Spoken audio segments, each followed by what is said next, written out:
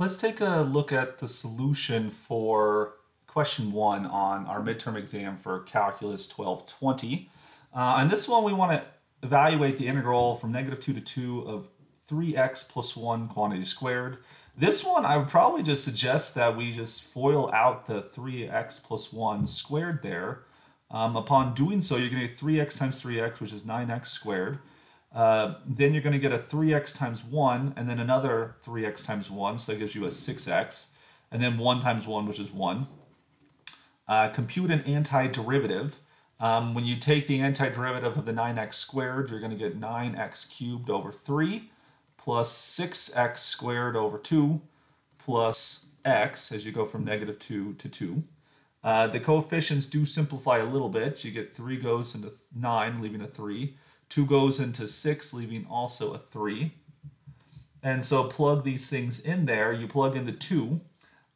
You're going to, we'll write the simplified version there. You're going to get 3x cubed plus 3x squared plus x as you go from -2 to 2.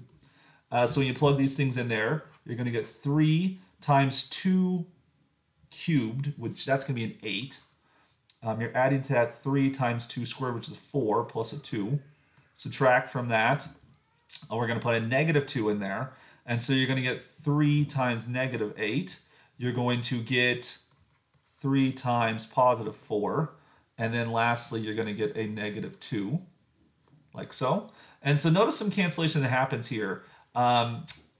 In the case you have a 3 times 4, which is a 12, that's going to cancel with the 3 times 4, which is 12 as well. So that cancels out. But on the other ones, when you distribute this negative sign, it actually makes them positive, so things are going to double up. So 3 times 8 is 24. So you're going to get 2 times 24 for the first one there. And then 2 plus 2, so 2 times 2, which is a 4. So you end up with 48 and a 4, which adds up to be 52, thus leading us to choose option D. And so it's just meant to be a fairly straightforward calculation in that regard. But as a sort of a comparison, I did also want to mention that if you came back to this step right here, since we were integrating it across 2 and -2, you could use symmetry to help you out here. You could break this thing up into the even part, which would be 9x squared plus 1 dx. And then you could do the odd part, -2 to 2 of the 6x dx. When you integrate an odd function across an symmetric interval, it just cancels out.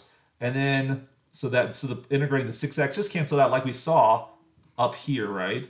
But then also when you integrate across the even part, you could have just done 2 times the integral from 0 to 2 of 9x squared plus 1 dx. And so then if you had finished that calculation, everything else would be basically the same. Using symmetry here makes it a little bit cleaner. I showed you all the details nonetheless. And that's going to give us the solution to question number 1.